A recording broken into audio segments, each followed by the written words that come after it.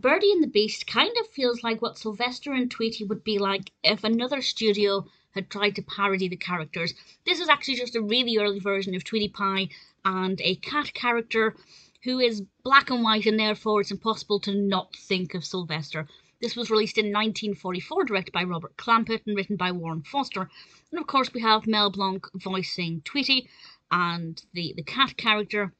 The cat doesn't really sound like Sylvester, apart from one bit when the cat hit his head and he cried out, and he sounded exactly like Sylvester. And it starts off with this cat prowling around trying to get Tweety Bird. Tweety, of course, has his beige appearance with his large feet.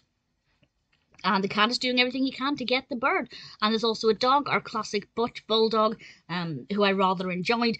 But I think the cartoon really came into its own once the chicken came along, or a hen. And I won't say exactly how, but this hen had various visual gags and eggs were involved that I thought were used very well, and it was quite surprising and unexpected. So it definitely took directions that I wasn't expecting, which meant it was quite fresh and quite engaging all the way through.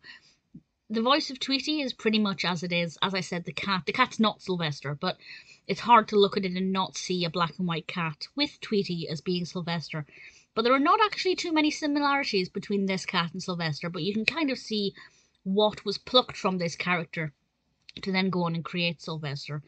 But I enjoyed it. I thought it was good fun. I really liked Butch's involvement as a character. The hen I thought was very effective, with a great involvement there. And I really enjoyed it. It felt more well developed than a lot of the early Tweety cartoons do.